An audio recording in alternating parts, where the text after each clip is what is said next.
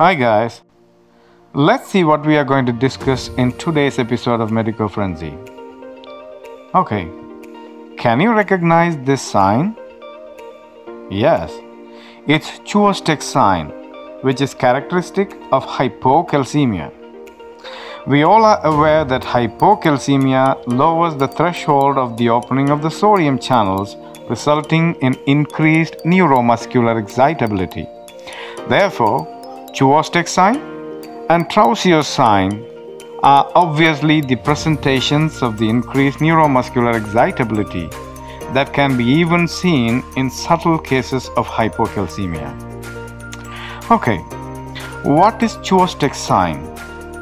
It is the ipsilateral contraction of facial muscles elicited by tapping of the facial nerve just in front of the auricle, as you see in this video. And what is Trousseau's sign then? It is the carpal spasm after the inflation of cuff of sphygmomanometers 10 mm above the systolic pressure for just 3 minutes.